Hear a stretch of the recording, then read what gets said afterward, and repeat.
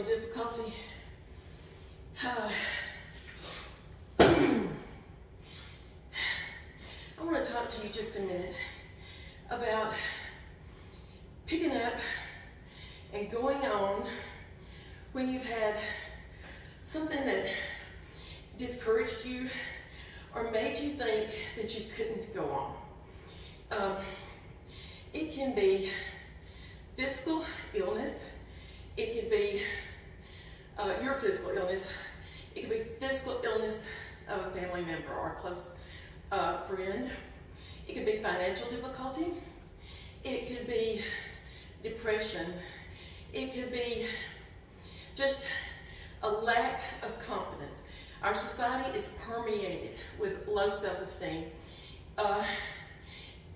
in part due to social media and the lying apps that we all look at.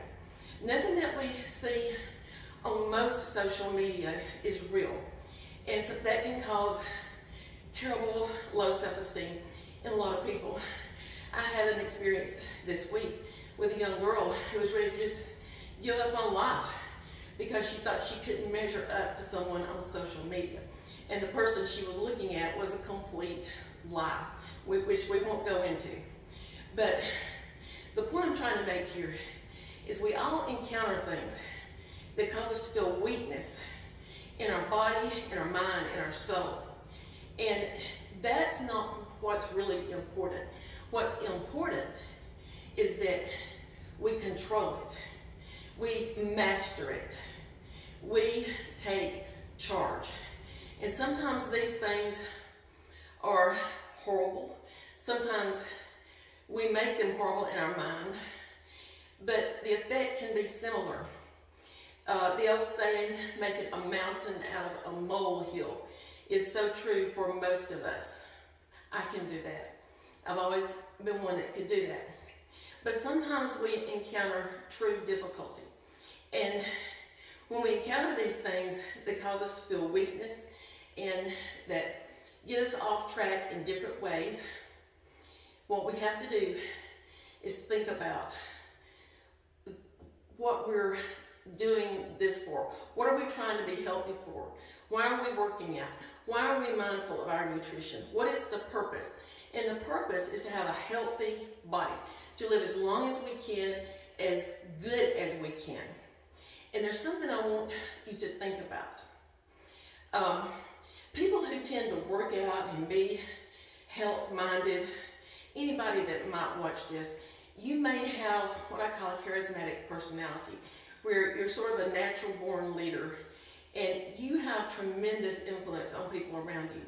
So sometimes, if people with that personality allows themselves, if you allow yourself, if we allow ourselves to get down in the dumps and get weak and tired, then people around us will tend to go the same way. So we have a responsibility to our friends and our loved ones to be as strong as we can be. And yes, we're all going to have our moments. We're all going to have things come to us that weaken us for a season. But when that happens, I want you to remember, you're stronger than you know. I had an issue in the past week that caused me to lose some reps on my bench press. And it's so hard to do that, for a lifter. And, I'm far from a competitive lifter or bodybuilder, but I want to be strong. I want to be healthy. And so if I can't get all my reps, it's hard for me. But I'm never going to get all those reps if I don't get back in the saddle. So I didn't get all my reps on my bench press this week. But I got all my reps on my squat, on my harness squat, front harness squat, which is just the devil. And one extra, that last one I sat down on that bucket for a moment, which is much harder than if you just touch it and come back up. Because the truth is, I have no reason not to. I have no excuse. Because even though I've had an issue that made me weak in the last week, I know that these are the strongest muscles in my body. I know the strength is there. I know that I can get down and get back up with the weight that my trainer has prescribed for me, advised me to lift with, the number of times I'm supposed to. Now with the bench press, overhead press, you know, I am a girl. That's not really an excuse, but upper body strength does not come easy for most women. And so that bench press, that overhead press, it's a little more challenging because these muscles are just not as big. But I know the strength is there in these muscles. And so what I'm telling you is you are stronger than you know. You've got muscles in your body and in your heart, in your mind, in your soul, your brain, everywhere. You've got hidden strength that's there when you need it. You just got to dig down deep and get it. Now, I'm not talking about working out if you're sick or injured. This is not just about working out. This is about life in general. It's what I call a lesson of the iron.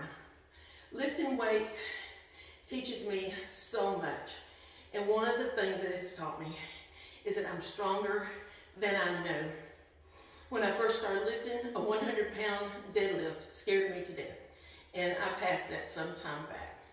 I'm going to do Romanian deadlifts here in a little bit after this for my hamstrings, because the front squat really just works your quads the most. But I'm going to do that, and it'll be 100 or so. I can't remember. I'll have to look at my chart. But you're always stronger than you know. You may not feel like it. You may be going through something right now that you think you cannot survive. I'm not talking about the iron, even though that does it. I'm talking about something else in your life. It could be depression. It could be any number of things that you may be going through right now, and you think you cannot go on. Trust me, you can. You're stronger than you know. Now get up. And always consult your physician before you begin any exercise or weight loss program. And in the meantime, dream big, work hard, make it happen. Love you all. Brenda Sue. Catch you next time. Bye now.